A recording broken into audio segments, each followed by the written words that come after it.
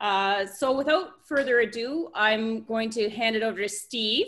So Steve Wexler, we're super excited he's back for a full-fledged presentation this time instead of just a teaser that got us super excited about this meeting. So he's going to present some tips and tricks. So I'm really excited to see, really excited to learn some new things tonight. As we know, Steve is the author of one of the authors of the Big Book of Dashboards. So we were just talking about the poster you'll see when he presents in his background there of the big, yeah, exactly, of the Big Book of Dashboards. He's a 5-time Tableau Zen Master. He's an Iron Viz champion, so very prestigious. He has a great understanding of Tableau and an ability to explain it to the rest of us. So looking forward to his presentations. In addition, if you like what you see tonight, he has a workshop in July. So you can sign, and those, of course, everything's online. So it's a great opportunity to be able to learn from the best. So take it away when you're ready, Steve. Thank you so much. And I get to do these presentations here and workshops literally in my bunny slippers. Thank you. Awesome. It's a Father's Day gift a couple of years ago. In any case, let me share my screen. Thank you so much for having me, and thank you all for joining in these. I didn't think it could get any stranger or more traumatic, and somebody upped the ante, especially in the United States. In any case, thanks for being here with me and for the opportunity. So I want to share some tips, tricks, and techniques. Thank you for the introduction. This Tableau Zen Master thing, I joke about it because I put it on my card, and I'm proud of this achievement.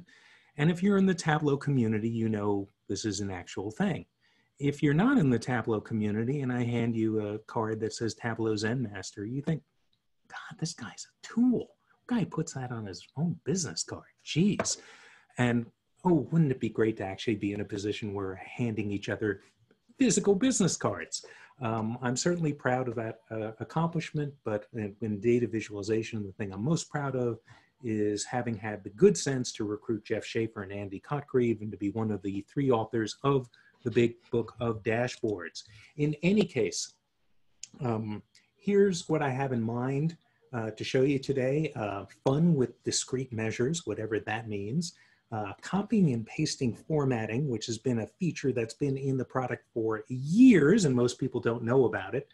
Pasting data. You can just copy and paste from a Word document or a website. And then these things. I love these showing the gap. This is showing the gap between Democrats and Republicans and how Pew Research does it so effectively.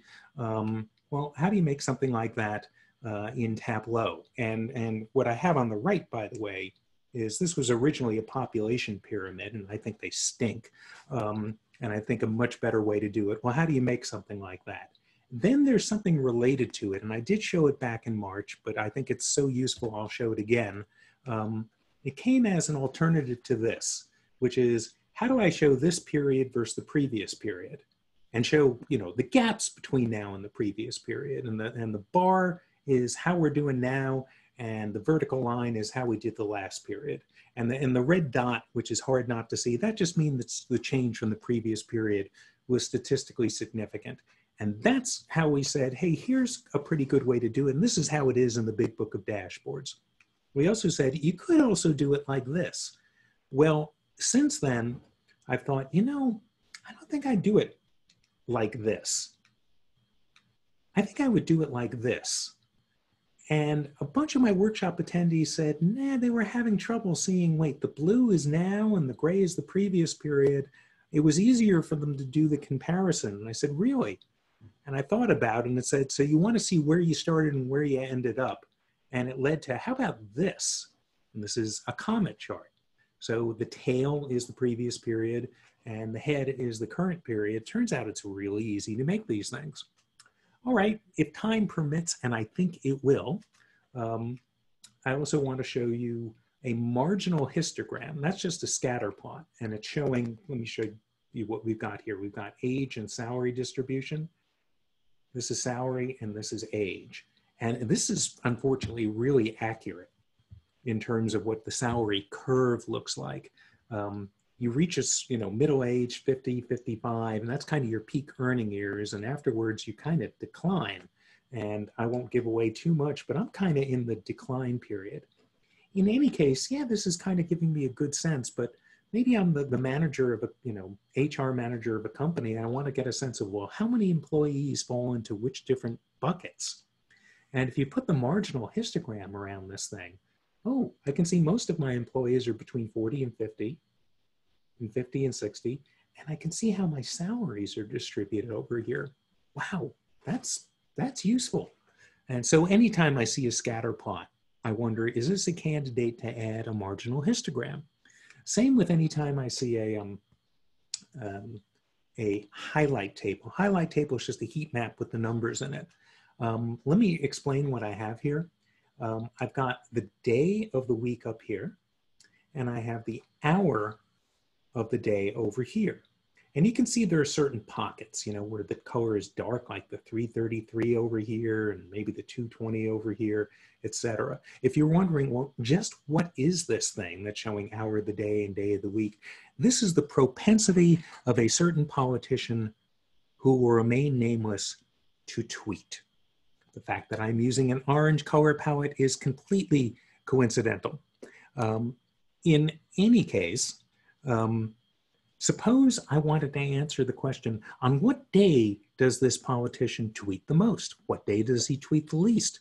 What hour of the day does he tweet the most or the least? Well, I can add a marginal histogram to this thing and it works great. If time permits, I want to show you how to do a jitter plot.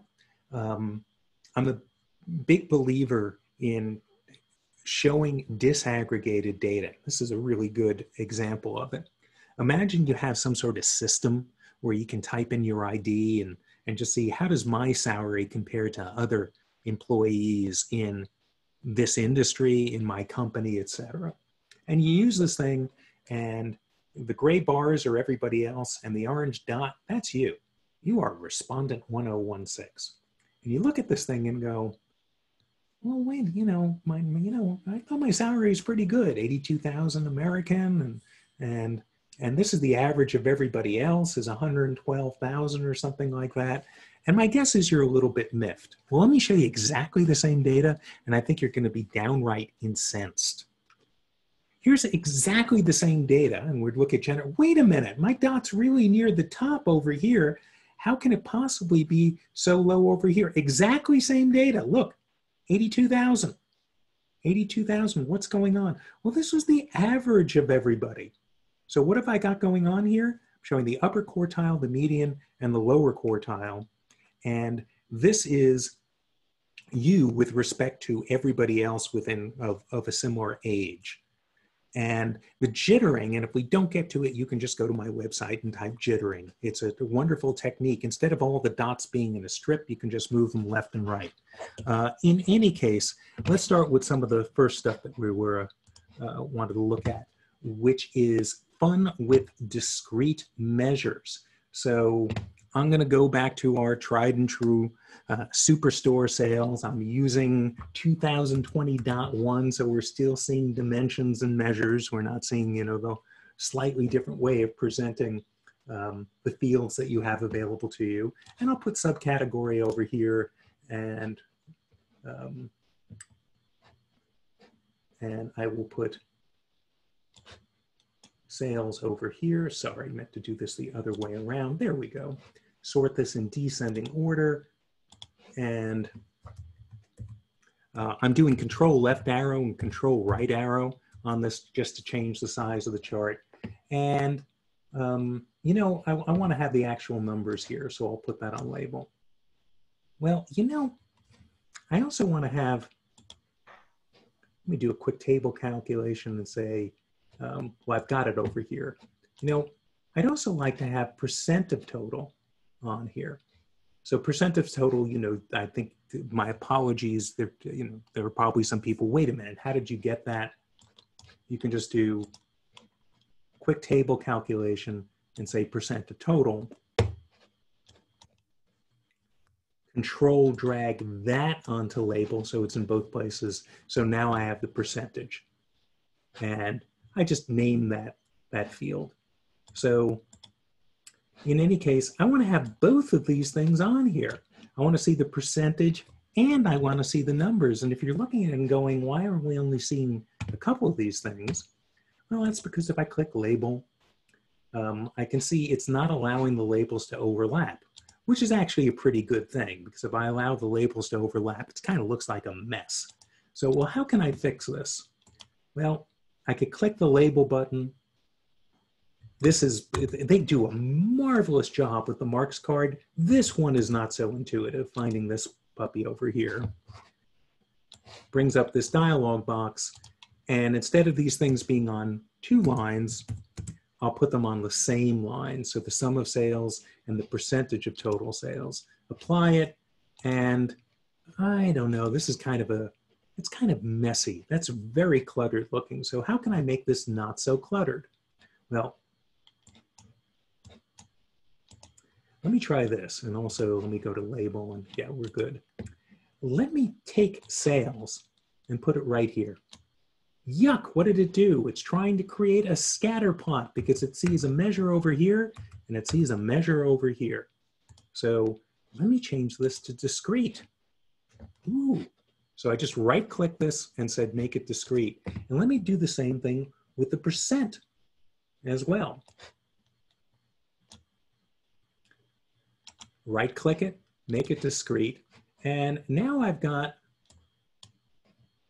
my numbers as actual amounts, percentage of total, and I have these really nice looking clean bars. By the way, we could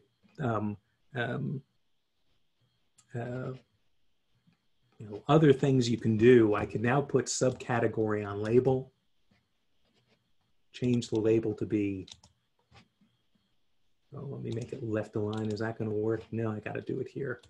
Left align, and possibly not show the header. Anything that surrounds a chart is called the header, even though this is on the left side. And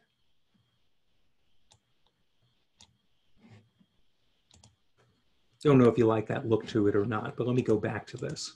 So that's an example of changing something that's normally a green pill, continuous. Anytime it's continuous, Tableau wants to draw an axis, meaning numbers that go from low to high, and instead overriding the default and making it discrete. All right, let me show you another useful technique that I use all the time. Not that it's terribly complicated, nor is just changing the green thing into a blue thing or the blue thing into a green thing. And let me play with the formatting of this thing. Let me show you the format I kind of like for this, which is, let's do this. Let me go to borders. The fact that borders and lines are 2 different things here kind of drive me nuts. I don't want any row dividers. I don't want any column dividers. And I do, not even sure I want anything along the bottom here, which means I don't need on columns to have grid lines. And I would like there to be a strong axis ruler over here. So I'm going to go not on borders, but on lines. I'm going to go to rows, axis ruler, and make it a little thicker so you can really see it over here. And I tend to be a blue is good, blue is good, orange is bad type of person. And this is neither good nor bad, so I'm just going to make it neutral and make these bars gray. All right. I just spent a few minutes getting the formatting to be just so. Hey, I really like the way this thing looks. I like this kind of axis ruler over here, the gray bars, etc. I want to do that on this. This looks like crap. By the way, this is what my early work looked like, kind of these thick rules and stuff like that. And it did look like crap. I don't want to go through that again. Well, it turns out I can right click on this tab, go to Copy Formatting, go to this tab, right-click, and say Paste Formatting. Hey, there you go. So hopefully there's a, hold on, you know, if that was, let me go to the attendees, and I don't know if you have your little buttons down at the bottom, and you can give me a, oh, it doesn't look like you do, so can't give me a feedback on it. But if there's a way to go, hey, I didn't know that, and that's useful, I'm delighted. All right, so those are 2 tips and tricks. The other that so many people don't know about is this one. Let me find the document, copy and paste. So. You got some high fives on that, Steve. Okay, thank you. Thank you, appreciate it. This is one of those times where, you know, I'm speaking to, oh, hey, Steve, we haven't heard you for the last 10 minutes, that type of thing. Hey, I want to visualize this data. It's in a Word document. Maybe it's up on a website. Yeah, I'm looking at a web page right now, and there's a table right there, and I'm dying to see, well, what's going on with this? So imagine this is a web page. You can just copy this. I'm, you know, right-click and copying this. Go into Tableau, go to Data, and say, Paste. And let's check out what's going to happen. The clipboard, this one-time shot, clipboard is a data source. And so now, you know, I can just copy and paste and use this as a data source, and I can visualize this. And if you're wondering, well, why does this say 0 and 0? It's just, it just didn't quite get the formatting right. If I change, right-click this, go to Default Properties, Number Format, I can change to a percentage, and I'll make it 1 decimal place. And bingo. So by default, when you paste data, it wants to build this crosstab for you, but I can go ahead and create a totally different view of it. So that is really useful if, oh, I found some data, I quickly want to visualize it. I don't want to put it in Excel. I don't want to have a scraper.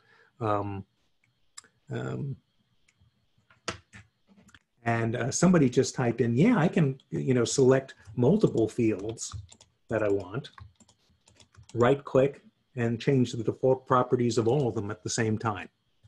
So next item is making that gap chart. So I've got some, you know, the thing that I showed you, the Pew Research, or the difference between men and women on stuff. So let me do this. I've got that salary data, and I binned it. I created, you know, bins that were every 10 years. So I'll put my age bin up here, so people between 20 and 30, 30 and 40, et cetera. And I want to get the, what is the average salary for these people? And I want to do it by gender. So I'm just putting color on gender. And well, this is not what I'm looking for, because it is stacking the marks. So it's taking all the men plus the women and adding it together. What I'm going to do in this case is I'm going to create a circle chart. By default, circle charts, you don't stack the marks, but bar charts, you do stack the items. And let me change the size of this so it looks like this. And I guess the colors are fine with this. Well, what I want to do is draw that line in between. So I'm going to duplicate this. I've got 2 charts that are the same, but this is how you make a, by the way, it is called the connected dot plot is the official name of this chart. It is also called a gap chart, a barbell chart, or a dumbbell chart. And I am happy to share the question that's coming in is pretty much, I can't share the slides, not that the slides are interesting, but the workbook and all the examples that I'm citing are all down. I'll make all, are either already downloadable or I will make them downloadable. In any case, I've got this, I've now got the duplicate items. I've got 2 charts, the circle chart, and I click here in the circle chart. I want to make the second one a line chart. Yikes, what's it doing? Well, it thinks that's the way I want to connect the line. What I'm going to do is I'm going to drag gender and put it on path. Tableau is guessing how I want to draw the points together. And what I want to do is draw a line between the men and the women so I can see where the big gaps are. Oh, this is starting to look interesting. Now, what I'm going to do in this case is instead of having two separate charts is I'm going to make this a dual axes chart. I've got the axes here and the axes here. Let me synchronize them, which I did by right-clicking and saying synchronize the axes. And let me move these marks to the back. And let me do this. Let me make sure I'm in this. Here I've got the first chart, which is the circle. And here I've got the second chart. I always do it by just clicking here. And I want to make the size of the line a little bit bigger, maybe a lot a bit bigger. And, you know, make it a much lighter gray. And I've got an axis on the left, and now I have an axis on the right. Don't need that. So I'm going to say, don't show the header.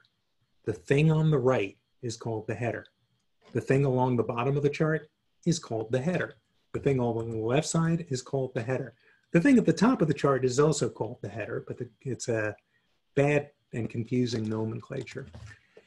One last little cool tidbit that I think you might like is, let's say I want to show the labels. Oops, hold on a sec, bad idea. Why am I getting so many labels? Because I've got two different charts in play. Let me just go to the circle chart. And for the circle chart, I just want to put that on label. There we go. And let me click label and say, allow labels to overlap. And, oh man, this doesn't really look great. It's not quite in the right space, etc. Let me play around with this. Let me try to make this, let's see. Let me put it at the bottom and maybe right align it. Oh, you know, maybe center it and right. Oh, that looks pretty good. Oh, I like that one. But everything looks great except this one over here, right? And you could spend forever going, oh, I want these all to be right aligned, but I want these to be left aligned. Well, there are three ways to address it. My favorite is don't. The second is I could just, you know, kind of pad some data and, you know, have it go a little further, you know, change this so that then, and maybe make this continuous and change the axis so it goes out further. Or I can tell you something that's been in Tableau forever, and I didn't find out about it until Robert Roos was showing a dashboard he had made for the Big Book of Dashboards. We ended up including it. And myself, Andy Cockreeve, Jeff Schaefer are all on this call. We have been using Tableau for a long time, and he does this. He just takes this and he just moves it. And we had a WTF moment. What? When could you do that? So sometimes, you know, get some easy wins in the tool. So that's a pretty cool way to create a gap chart. Let me show it with another example and what kind of confused some of the attendees in my workshop, and where they didn't think it was as clear to, it wasn't as clear to them as it was clear to me. So here is a gap chart and showing the difference between 2017 and 2016. And they said they preferred the bar and the vertical line. Now, I have made this thing fancier where, oh, if the more recent year is bigger, make the connecting part. And by the way, a lot of people don't, you know, they'll make the connecting part. Oops, sorry about that. They'll make the connecting part, you know. Sorry, I'm just trying to get one of these items and not both. Choose the line chart, make the size of the line. Now it looks more like barbells or a dumbbell chart. And I've made it so, hey, the the more recent year is larger, let me make that, make the line separating them green. Oh, here, the more recent year is less, so let me make the line separating them the color of the recent year. It still didn't work for them. So, well, let's see how we might, what might we do about this? So let me duplicate this. Let me just make it a line chart. So I'm about to show you how to create a comment chart. So, oh, let me build this thing. Let me kind of show you what's going on with it rather than hitting this. So let me clear this. Let me go to, I know I'm going quickly on this. Subcategory. Let me go with profit. Let me put year of order date on this. So let's see, do we have order date? We do. So I'm going to create a different color for each year of order date. Okay, let me make this a circle chart. And I just want to look at 2016 and 2017. So let me just keep only those, all right? And you know, I'm just going to put it on detail. And let me create a line chart. But I want to draw a line between 2016 and 2017. Okay, hold on a sec, what's going on here? So I just made a line chart. I'm only looking at 2016 and 2017. And let me, in addition to saying draw a line between these two things, let me also see how to change the size of it. So the earlier year, 2016, will be the tail, and 2017 will be the head. So I'm going to hold down the control key, drag this onto size, and you have got a comment chart. I can see where did I start, where did I end. Let me show you a pretty cool thing we can do. Let me put year on label. Ugh, that looks really stupid. Let me hide all the mark labels. I can also do that over here, but I'll right click on this one and say mark label, always show. Right click on this one and say mark label, always show. And now I've kind of told you, here's what the tail means, here's what the head means. The only other clue that might be really nice to have with this thing is I'd like the color to be different if profit increased and the color to be something else if the profit decreased. And this is where I go to my own websites, okay?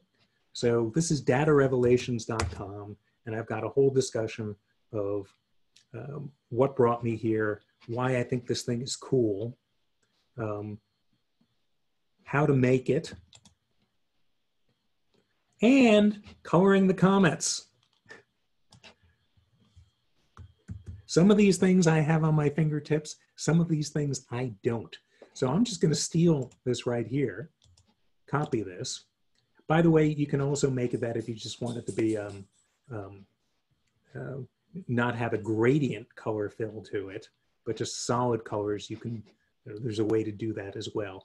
And the workbook, where is it? It's right here. So if you want to download this and see how this thing is made.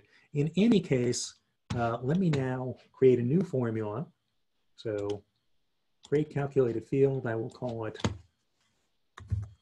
color the difference. Here we go, look up, it is a table calculation that is essentially saying just look at profit for the current period and subtract profit from the previous period. You know, just let me put this on color, and no, that's not quite right. And that's because it's table calculation, and I need to edit the table calculation so that I'm saying I want it to, you know, do this based on year of order date, compare the difference between 2016 and 2017. And by not selecting subcategory, it means when you get to the next subcategory, start this over and do this again. And you got a cool looking comment chart. not difficult to do. I found this, so if we were ever to do a revised edition, second edition of the Big Book of Dashboards, or volume 2, I would absolutely include this. In the workshops, I make sure people see it. It's compact. The other thing I have in it, in addition to making it really easy to see what's the previous period, what's now, being able to compare along a common baseline, that's what humans do ridiculously well. I've also got, if I wanted to have a vertical line that was a goal, am I ahead or behind the goal for the current year, I could easily put that in. So I think comet charts are a good addition. They also have a little benefit that they are aesthetically pleasing, but they're still kind of rock solid analytically. All right, one more, and that is I want to show you how to do the marginal histogram. Let me see what I've got here to make this happen relatively quickly. So the highlight table is my,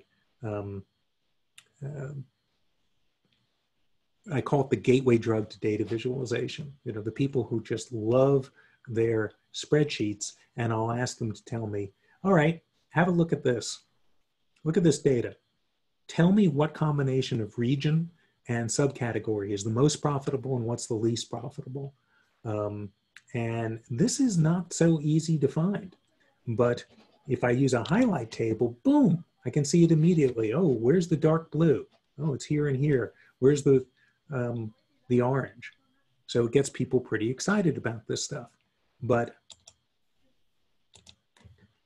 so I've kind of gotten them to buy into the highlight table. So I've got one here and it's just based on sales.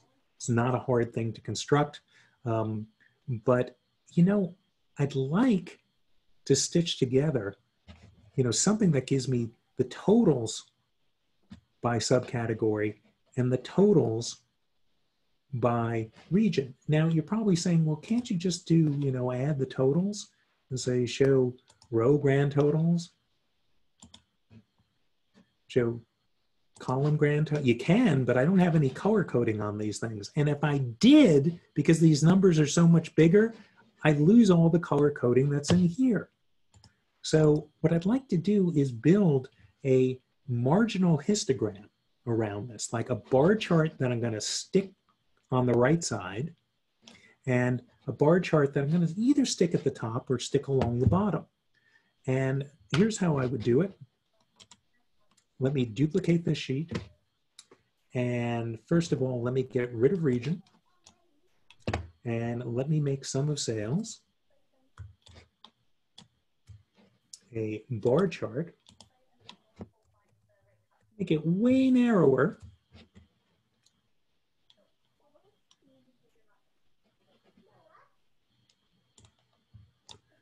Have to make sure the sorting is the same and things like that. Maybe I'll put the label and left align it in here. And, you know, I got to tell you, you know, I don't need the color coding because I can just see how big the numbers are. So maybe I'll take color off of here and I'll make the color a very light gray and maybe put a border around it, something like that.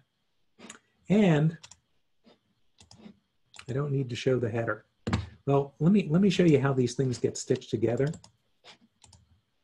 What I've got here is, let me go to this sheet, and I'm just hiding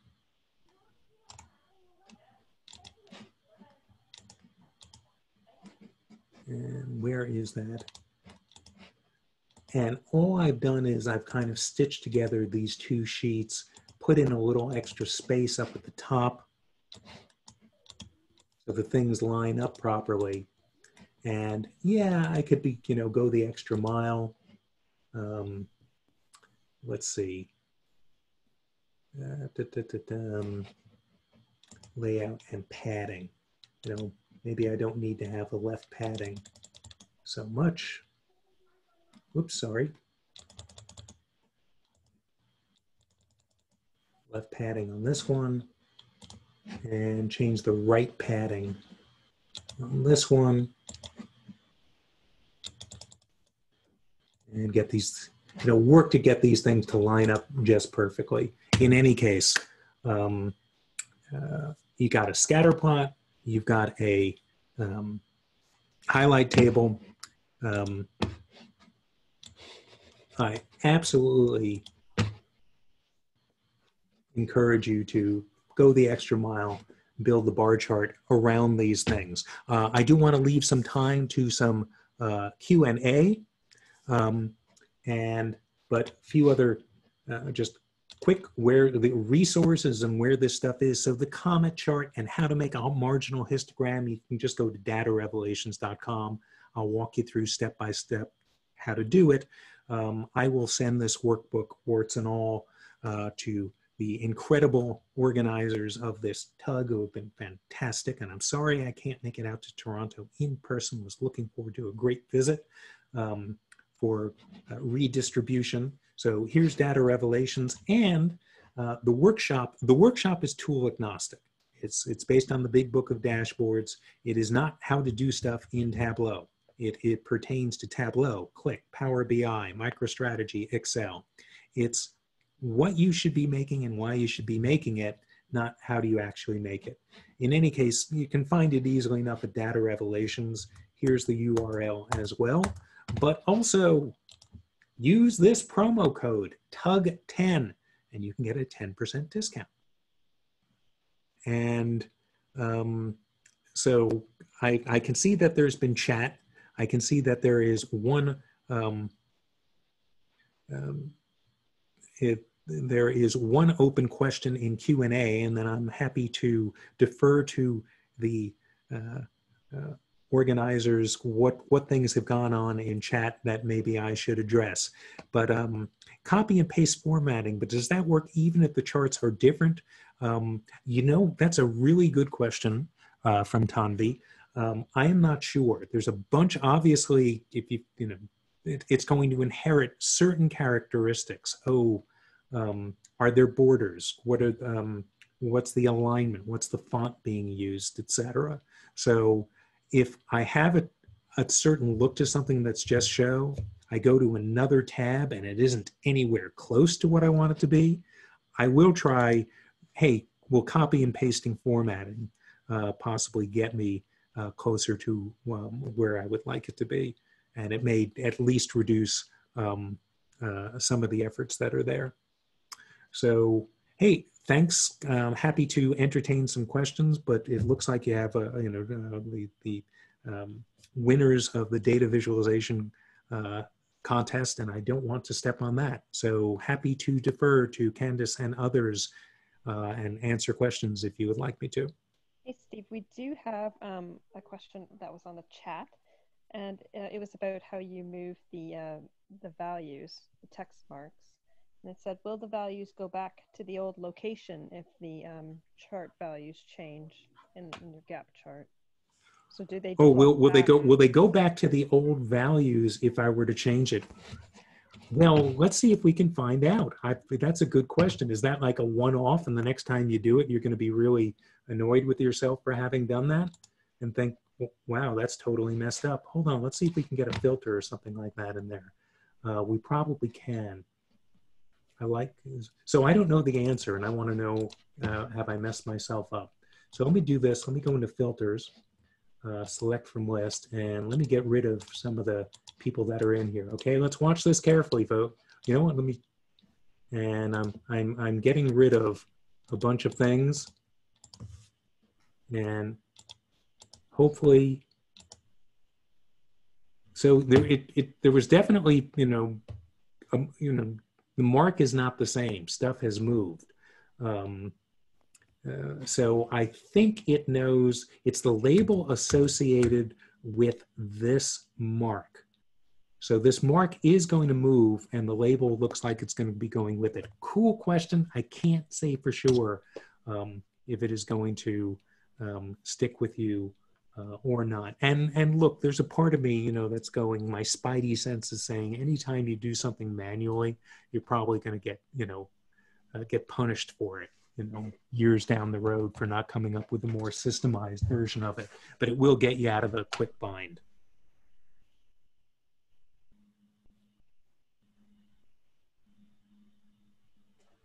So I think you'll be okay. I think there's another question too about side by side, if you can sync the scroll. Oh, was I not sharing the screen while I was doing this? Yeah, I wasn't. Hold on.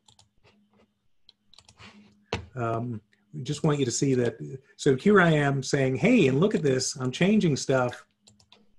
Apply, and everything's working cool. So sorry about that.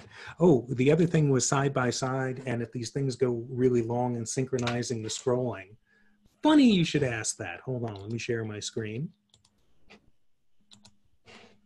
As a while back, I came up with a, oh my God, this is just a brain dead simple way to have synchronized scrolling. So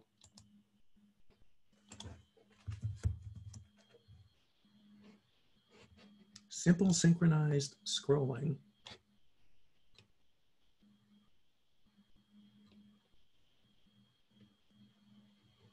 Okay, I'll walk you through how it's made. Let me show it to you in action. It says click me. Okay, I've only got one category here. Let me add another. Let me add another.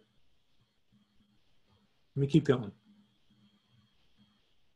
The key is not to have any of the individual sheets scrolling, but to just have the scroll over here on the right. So yeah, you may have a, something which is longer than it needs to be, and I've never had the case where it needs to be anywhere this long.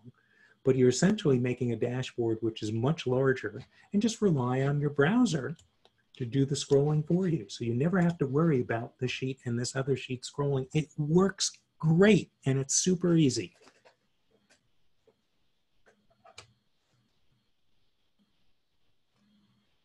Anuj, you're asking about comma charts with live connections, and if you're connected with over 50 million records, since it involves computation and calculation. The only thing that requires the computation calculation is the coloring of the things, because I'm using a table calculation.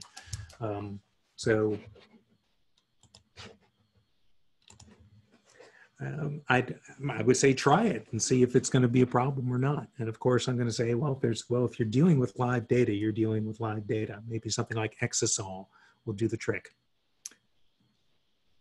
Okay, anything else? I think there's one more there, Steve. I want to show top 5 items by subcategory. In the context of what? I guess that would be just a top 5. Yeah, it would just be a top, you know, that one's pretty easy to, as you know, a top N filter is a pretty easy thing to do, and has been kind of like out of the box functionality. So just do a quick Google search on how I do top 5 by subcategory. Then you'll have someone saying, well, here, how can I toggle between, how can I make it top N? How can I make it top N and bottom N? That type of thing. How can I compare the top 5 for just this region with the top 5 overall? Then you start getting into funky stuff, because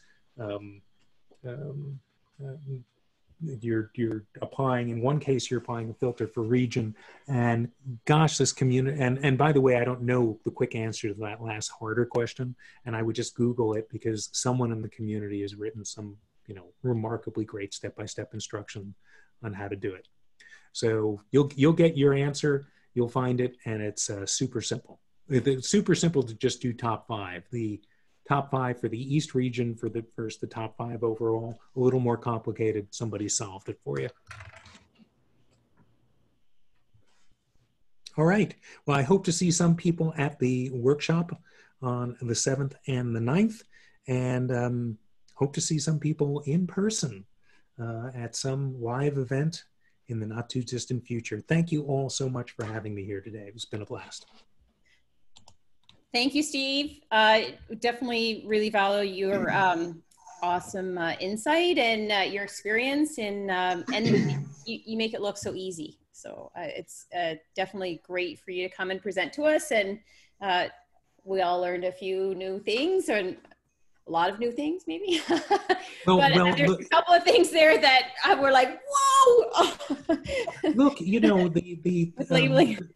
Think about this for a second. The copying and pasting formatting, that's been in the product for like 8 years. And the number of people who've been using the product for almost that long that didn't know it existed. Same with moving the mark. Yeah, you know, I've been using the product for 10 years and didn't know that that was there. So I'm constantly learning new stuff. You know, and also there are people who undoubtedly knew a bunch of these things that I showed, but hopefully there was a couple things for everybody. So don't feel bad if you don't know this stuff. I'm constantly learning new stuff about the product. That's the great thing about the Tableau community and sharing and collaborating with people, right? 100% agree. Thank you very much, Steve. And now I'll hand it over to Vinitha to introduce the next speakers. Great, thanks Candace. First, I hope everyone's staying safe and healthy, and glad you're all here. So thank you for joining the Toronto TUG. One of the things that we had talked about when we started organizing this TUG last fall with my co-leads, Candace, Catherine, and Ojo, was we wanted to make sure we had, you know, some really good speakers, world-class speakers such as Steve, but we also want to promote Tableau in the community because this TUG is all about you. It's all about sharing. And to that extent, we want to make sure that you have the opportunity to present. So if anyone is interested in presenting at a future TUG, please reach out to us. Last TUG, we had Daria present, which was amazing. And this time I'm going to introduce you to 3 talented young men who participated in the Data BizArt Challenge. And that has been running for 3 years in a row. It's a partnership where university students can compete. It's a partnership with Tableau, Deloitte, and CIBC.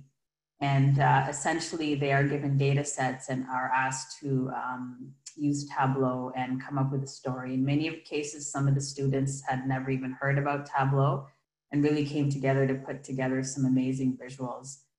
So this year, I'd like to introduce you to the winners of the Data BizArt Challenge.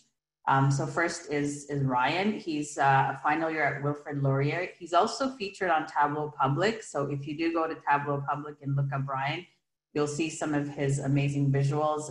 He's been using Tableau for a couple of years.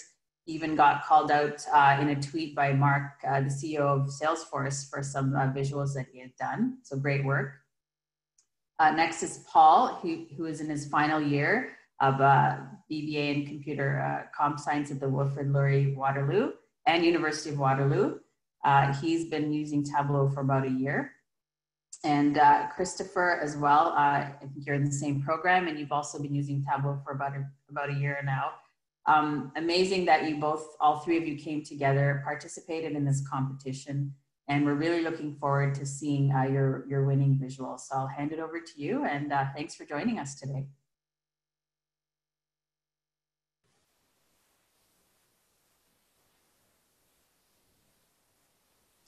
Okay, there we go. Yeah. Perfect. Right, thanks Vanita for that introduction. My name is Ryan, as you mentioned, joined by my 2 teammates, Chris and Paul. We're very happy to speak to you all today and to present our visualization we created for the final round of the Data BizArt Student Challenge. So before we get into the viz, I'll just take you through our approach to the case and how we ultimately arrived at our idea or our topic for the viz, which is the water cycle. So the topic we were given for the final round of this competition was climate change. And we were given a whole lot of data related to it. And it was really from a wide variety of topics. So we had things like emissions, a lot of socioeconomic data, habitat biodiversity, national parks, natural resources, lakes, rivers, glaciers. So really a wide range of things. and we had to create a viz only using that data. No outside data was allowed. And we were given about a month to do this. Our initial approach was to figure out what we were working with. So we had a live data. So we divided those data sets up among ourselves, and we each took a few of them and tried to find some insights we could draw. We later came together and we found that a common theme, loosely, between all of our ideas was water and sort of the effects of water on climate change. With that, we did a bit more of our own background research, dug a bit deeper into that theme. And that's how this developed into the water cycle. And we found that a lot of the effects of climate change that we will feel are directly due to changes in the water cycle. So that formed the basis of our viz, where we go through the specific stages of the water cycle, how they're being affected or changed due to climate change, and ultimately what the impacts will look like for us. So we also wanted to note that climate change is affecting the entire water cycle. And with the data we were given, we could only really comment on a few of those stages. So it's worth knowing that there are stages of the water cycle that are being affected by climate change that we don't mention, but they're still just as important as the ones that we do talk about. So with that, I'll hand it off to Paul, and he'll take you through the first part of our viz. So to start off our story, here's just an interesting fact for everybody. Among the most serious earth and science environmental policy issues confronting society are the potential changes in the Earth's water cycle due to climate change. And we all live in a society where water is plentiful, being in Canada, and we often take for granted how much we rely on it. But now is kind of the time to take notice, because over the past century, we have been rapidly warming up the Earth, with 19 of the last 20 years being the warmest on a global scale. And as we take a look at the average temperature departure data, Canada is no exception, with the country never going below 0 temperature departure since the year 2000. So in the last almost 20 years, we have never been below average warmth. And this ends up affecting the evaporation stage in the water cycle, as the warmer air is able to hold more moisture, taking additional water from lakes and rivers, which will have a downstream impact on agriculture and drinking water supply. And from there, we move on to transpiration, a lesser known but nevertheless important part of the water cycle. Transpiration, for those of you who haven't heard of it yet, is the process of water movement through a plant, specifically its evaporation through the plant's leaves. Through the process of transpiration, plants extract energy from the air around them, resulting in a cooling effect. But due to human dependence on trees for everyday products such as paper, furniture, and even chewing gum, deforestation is a real issue in today's world. Canada has lost percentage-wise about 5.2% of its tree cover extent since 2010, which is actually relatively low compared to most countries around the world. As you can see from the data, Saskatchewan had the highest overall loss in 2015, losing 3.4% in that year alone. But large-scale deforestation in tropical areas such as the Amazon have shown the effects of losing cooling from transpiration. And now I'm going to hand it over to Chris to go through some of the other parts of the water cycle. Thanks, Paul. Now, as we take a look at the water that's being evaporated, this will lead to an increase in precipitation disasters, as what goes up must eventually come back down. This bar graph down here highlights the frequency of these different events over the past century. Hurricanes are highlighted in yellow, severe thunderstorms in gray, and winter storms in red. As you can see, over the past 25 years, the frequency of these severe thunderstorms has increased, with 2008 being a very notable year. Now, when rain falls down to the ground, infiltration can be a big factor in reducing the risk of catastrophic flooding. Infiltration refers to the land's ability to absorb water, and as a result, areas with more dense urban development impacts that ability, resulting in more runoff and naturally stronger floods. If we compare the graph on floods to that of precipitation, we can see the strong correlation between the two. And once again, we see that over the past 30 years or so, floods are happening much more frequently than they used to. Now, the next thing we did was we took a look at sea ice and glaciers in northern Canada. We compared the areas of ice mass over the past 50 years and noticed a steady downward trend there. Rising temperatures have accelerated the rate at which they melt, and this is going to lead to rising sea levels. Even if we only consider a 1 meter sea level increase, this can have an unprecedented impact on low-lying countries, especially if they're developing. We visualize this impact by focusing on a couple different aspects that can be affected: agriculture, GDP, land, population, more. If we take a look at a 3 meter increase, we can see that these following countries will become severely impacted. Now, I'll pass it off to Ryan to explore this impact a little bit more. So these developing nations, along with some of the smaller countries in the world who have less infrastructure and less resources, these are the ones that will be the hardest hit by climate change. But if we compare that to their emissions, that's where we see that there's sort of an imbalance.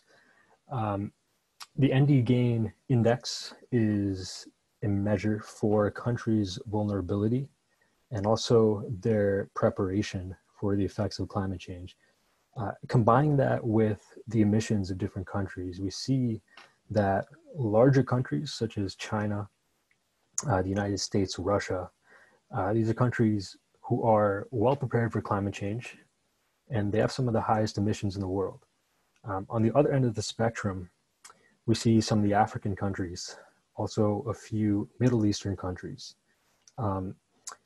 These countries are the most vulnerable to climate change, but they also have some of the lowest emissions. So that's the imbalance where the burden of climate change will lie with the countries who don't contribute that much to the overall problem when we look at their emissions. So there has been some collective action taken to change this through the Paris Agreement, which was signed in 2016 by 195 nations. And it aims to control the rise of global temperatures by managing emissions. So there is a commitment to action from almost every country in the world. But we think that it's very important that climate policy action is taken by the largest emitting nations, such as China, the United States, and India.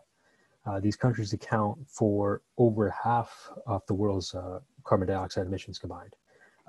Looking more closely at these specific scenarios, we see that if climate policy action is implemented that's consistent with the Paris Agreement, emissions do fall. And almost in each of these two scenarios, emissions are on a downward trend over the next about 80 years up until 2100. But as we know, scenarios aren't consistent with reality. The United States pulled out of the Paris Agreement officially at the end of last year. And looking at these two scenarios, under no policy and even low policy, emissions don't fall until about 80 years from now. So that's something to keep an eye on in the future when it comes to climate policy action in the United States.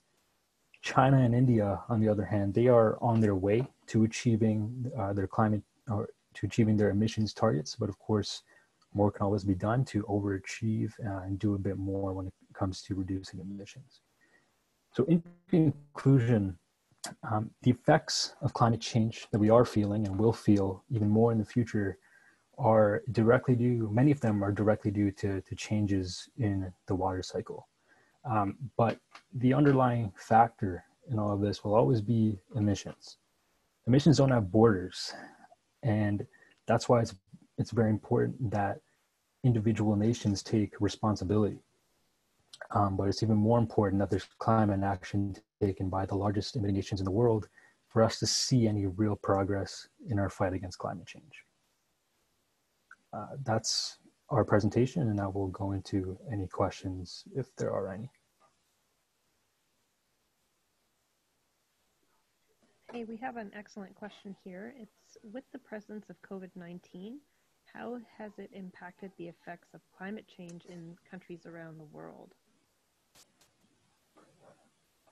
That's a good question. I mean, we made this visualization back in March, so we didn't really include anything about that in here. But I know just from what I've seen, at least with emissions, in a lot of large countries, there's been obviously less people driving, less cars on the road, and there's been substantial declines in emissions in these large cities. So on that topic, specifically emissions, there have been reductions. Beyond that, I don't think we've looked into that. Ryan, or Paul or Chris, what version of Tableau did you make this in? So this would have, I think it was 2020.1. I think that was the latest in March. And what do the I buttons do? Do they provide more context to the metrics that you're using, or? Right, yeah, so we put these in here just to sort of provide definitions for maybe terms or measures that are that people might not know about. So like the ND gain, we have a tooltip in there just to describe it. Okay, is that a hidden container, or? No, it's just as a tooltip on top of this. Okay. Yeah, it's on top of the shape. There's a tooltip there. Oh, awesome. Okay, cool. Thanks. This is really great, and it's amazing that you came together and just pulled this off. Any advice you would like to give to folks that are just learning Tableau?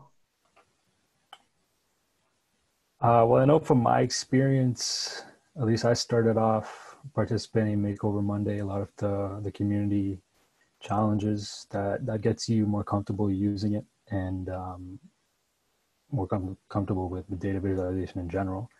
But beyond that, I'd say try to, at least this worked for me, visualizing data on topics and themes that you're genuinely interested in. That makes you, it gets you more enthusiastic about the topic and get you more interested in analyzing the data.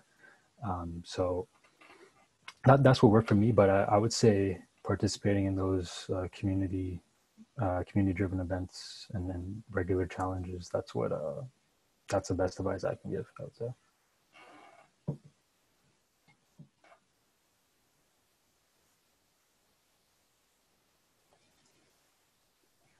Ryan, this viz is available for public viewing, right? Yeah, so it's on my Tableau public page. If you go on there.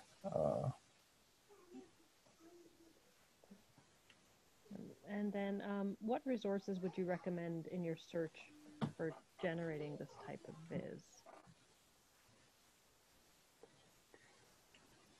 I'm not 100% sure what is meant by in a search. If we're talking about the data, it was all provided for us. Any extra research we did was typically just from, reputable climate change agencies or things that, or organizations like that. But yeah, if that question is relating to the data, everything was provided to us already.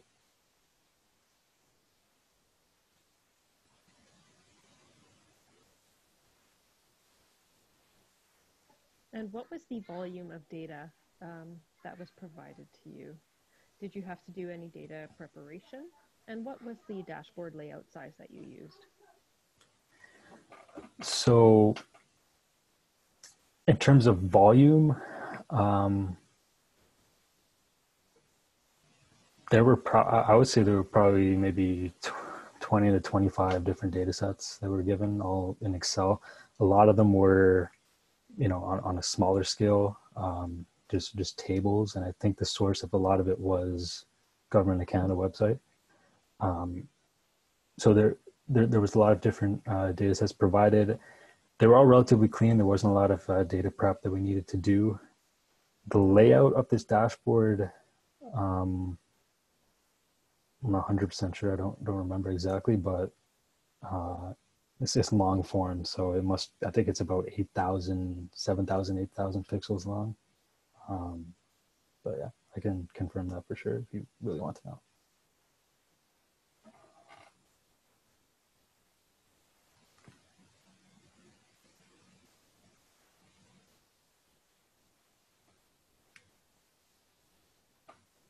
All right, we have another great question here.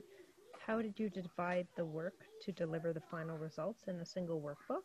And did you experience any challenges with this? Right. So we had a month to do this, and we probably spent half to maybe just over half of that time trying to come up with an idea and a story that works. In terms of actually developing the dashboard, we left that probably to the last week to week and a half. It was all done on one computer, so that was the easiest way that we figured to do it instead of having to, you know, pass the dashboard around. So we did it all together in one computer. In terms of challenges, we were all fairly comfortable with visualizing this and then using Tableau. So the biggest challenge was definitely coming up with a unique perspective and a unique story to tell with this topic on climate change.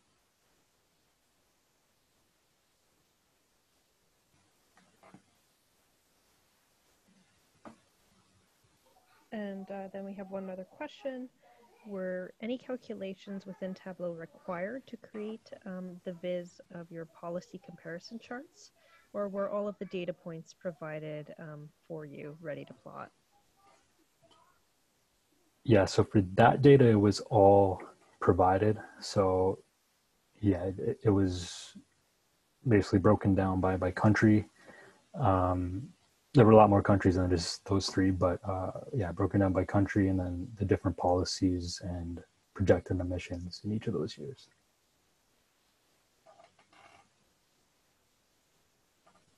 Those are all of the questions that I have. Great. Awesome. Thanks. Thank you so much for coming to present. And for showing us your viz. Great job, guys, on the visualization. It looks really good. Thanks. Really good topic. You know, and you added some context to it as well, I assume, with the, you know, like when US withdrew from the Paris Agreement and such. Okay, there's a couple more questions. I think Kai asked how many years of Tableau experience you had before the Viz challenge. For me in particular, about 2. Chris and I participated in this challenge last year, and we came in second place. So we already had, we gained some experience through that. But I don't know if Chris and Paul, you guys want to answer that? For me, it was relatively new. I've only used Tableau maybe once or twice before, but I've always been into displaying data and finding insights from data. So I thought it would be a really interesting thing to do. And yeah, overall, it was a really interesting experience, and I'd definitely be down to do it again sometime in the future. Awesome. Chris, did you have any further comments or? Yeah, no, it's just as Ryan said, I first used it like last year's competition, and yeah, so like around a year of experience, I guess. Okay, and there is one more question too, sorry, before I wrap up. Were there any questions that you couldn't answer because of data governance or limitations in the data sources?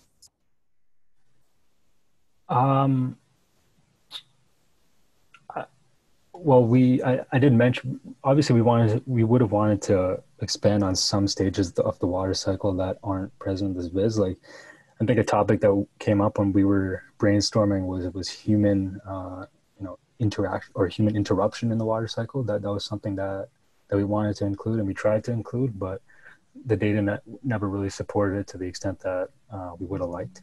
So yeah, I didn't mention that before in terms of including specific stages of the water cycle.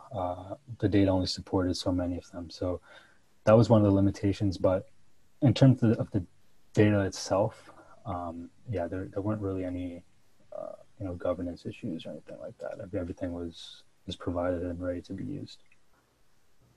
Awesome. Well, thank you so much for coming and presenting your visualization. Always love to see how other people think of things and how they visualize things. And congratulations on your win. Yeah. Great job, guys. Thanks very much for inviting us here, and thanks everyone for attending. Awesome. So I just to close out tonight, I just have a few slides to present. That Catherine did up some slides for me, which I forgot to, I started talking, I didn't bring the slides up. So anyways, so I'll just go through and make sure. Yeah, so this is just to refresh everybody's memories. This is your Toronto Tug team. So if you have any questions about the tug, or if you're interested in presenting in the future or hosting a tug, be sure to reach out to one of us. And then of course, this is our mission. So we're gonna break for the summer now for July and August. We'll be back in September. And because there is the conference this year is virtual, we'll be looking at adding to that. Whatever Tableau does, we'll be sort of looking at organizing some events around that. So great things to look forward to for the fall. Hopefully we'll be able to meet in person by then, but if not, then we'll be using Zoom or another awesome, thanks to Tableau for providing us this awesome tool tonight so that we can all get together and compare notes and learn some stuff. So that's obviously our agenda, and this is Steve, and this is the student challenges. Yeah, so just thank you to everybody for coming. And I think we have a survey here. So if anybody would, if you guys could fill out the survey and give us your feedback and let us know how we're doing and what you would like to see, that would be great.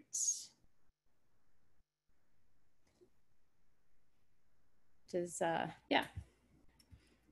So I'll just leave that up.